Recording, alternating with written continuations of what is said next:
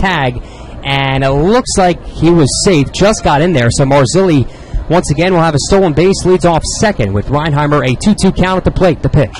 Fastball is looped into shallow right. That drops in for a base hit. Marzilli around third as the throw comes in. It one hops, not in time. Sliding in safely is Marzilli. An RBI single for Jack Reinheimer. It's now Mobile 2 and Jacksonville nothing here in the third.